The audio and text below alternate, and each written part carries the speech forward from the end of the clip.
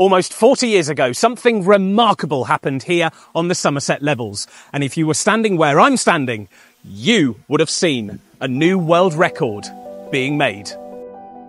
On a calm summer's evening on the 11th of August 1986, engineers and crew of a modified Lynx helicopter built by Westlands in Yeovil had one mission: to make it go faster than any other helicopter in history. The Lynx would be crewed by Westland Chief Test Pilot Trevor Eggington and Flight Test Engineer Jared Colclough. To set the world speed record, they would need to fly in excess of 368 kilometres an hour, which was the record set in 1978. Passing through the gate. 3, 2, 1.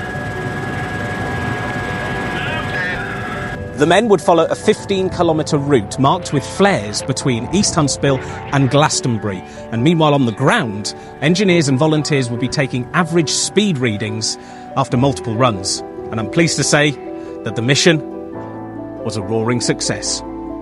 The aircraft achieved an average speed of 400.87 kilometres an hour. That's 249.10 miles per hour. It set a new record in the Fédération Aéronautique Internationale, making it officially the world's fastest helicopter.